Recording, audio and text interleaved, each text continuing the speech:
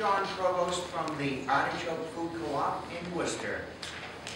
We dedicate ourselves to reducing waste by buying things in bulk, to reduce the packaging, encourage people to reuse their containers, and we also happen to be located in one of the poorest neighborhoods in Worcester, and there I've heard a figure of 80% our bottles are recycled, but that's not nearly enough.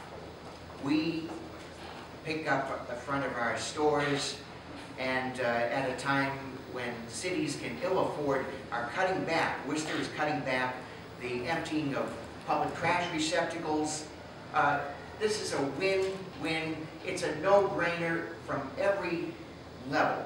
The poor people benefit by picking up containers. The ones they leave behind are all the water bottles. Now, if we can get those picked up, what is now discarded is too soiled to be recovered easily, can now be reclaimed.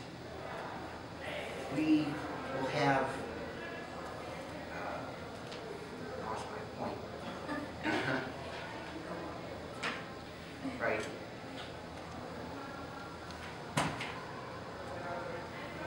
So,